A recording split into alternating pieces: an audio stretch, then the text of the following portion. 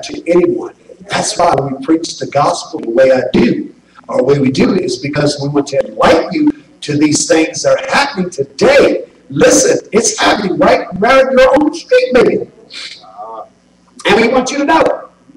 It's not to condemn anybody that's caught up into that, but these are things that are happening today, and our churches are infiltrated with these causes today. And let me tell you something, folks, Christians are going to be hard to find. And it's really Christianity. Christians are really getting hard to find.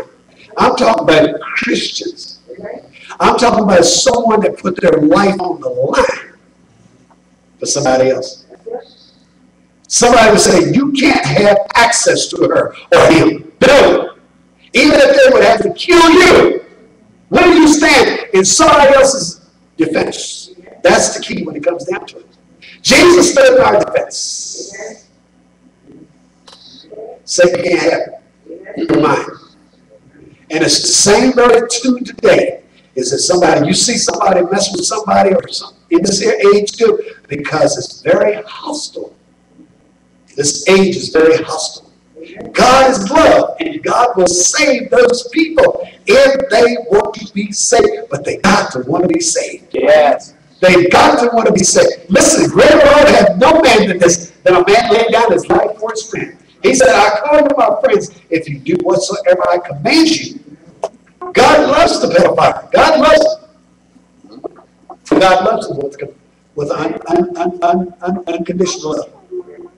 And when I say something, to say something around somebody, if they have been in that kind of lifestyle, they've come out, it's not to say you're still doing that. You don't have to stand under condemnation of that. But I've got to speak to others. Even Jesus spoke in the 10th chapter of the book of John when he talked about the Pharisees. He said, others I have that are of this, I have to bring with me. He wasn't just talking to you. He was talking about others. He was talking about us. Others that are not of this flock I got to bring with me. Amen. So it's others. When you read that chapter of 1 Corinthians, or 1 Timothy, but the law is for sinners. It's not for saints. The law is for those that perjury, those that lie in the courts. Tell the court they get caught in it. Or for manslayers. Or for kidnappers. Man-stealers. That's what the law is for. Or those that will use and sell with mankind. 2 ladies or 2 men. Oh, Lord. That's what the law is for. But grace is for everybody. Isn't that wonderful? See, grace is for everybody. See, Jesus is grace. He'll bring them out.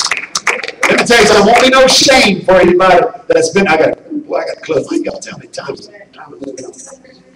Y'all were into it with it. I hope you were. But grace